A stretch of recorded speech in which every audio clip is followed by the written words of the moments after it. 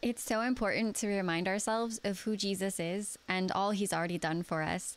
I personally always had or gained young an understanding of the story of Jesus, but one thing I never understood was why all of this truly mattered, like in my everyday life. This may shock some of you, but I wasn't raised Christian. I'm not standing before you here today because I've always known him, grew up in the church, all that good stuff, but I had to come to know him. I grew up in a home where my parents and I both practiced actually really worldly lifestyles.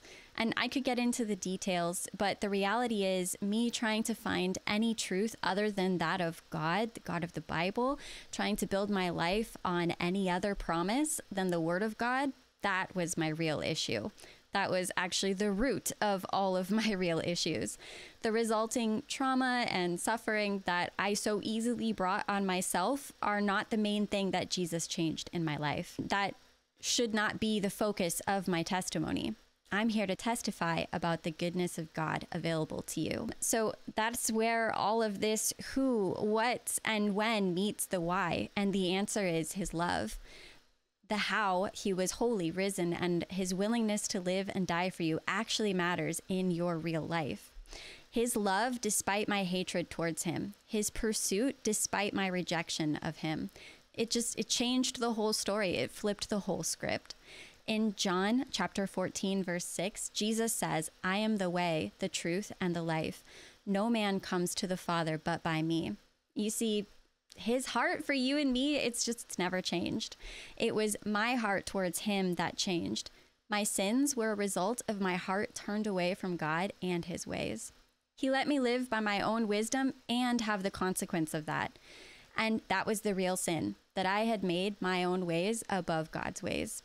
And honestly, just so you know, I'm not special. This applies to you too. God knows us so well that he speaks about us like this. In Isaiah chapter 53, verse 6, he said, "All we like sheep have gone astray. We have turned every one to his own way. And the Lord has laid on him," that's Jesus, "the iniquity of us all." When I was still sinful, when I was opposed to God and therefore his enemy, he sent Jesus to die for me, to take on the full punishment for my choices, past, present, and future, for the specific sin of rejecting him and any that would come from it. But here's the thing about the goodness of God. Even if I would have never chosen to acknowledge my sin, never chosen to turn away from it, and never chosen to follow after God instead, being pursued by this relentless love of God softened my heart to be able to hear verses like Acts 3:19, which says, "Repent then and turn to God so that your sins may be wiped out, that times of refreshing may come from the Lord." So, the refreshing of the Lord happens in the heart and mind through exposure to his word, that's the Bible, and the work of the Holy Spirit in us. The way that you and I think can truly be refined, transformed. The Bible even calls it translated. We get translated out of the kingdom of darkness and into the kingdom of his dear Son. His word is truth, and in it it says in John 16:13, "But when he, the Spirit of truth, comes, he will guide you into all truth." His word, the Bible, and the Bible alone is a lamp to our feet, literally showing us the way that he intended us to live. All of this is how we get to live redeemed. It's not just for some. It's not just for the good ones, for those who never mess up, who those seemed to not have any struggles anyways.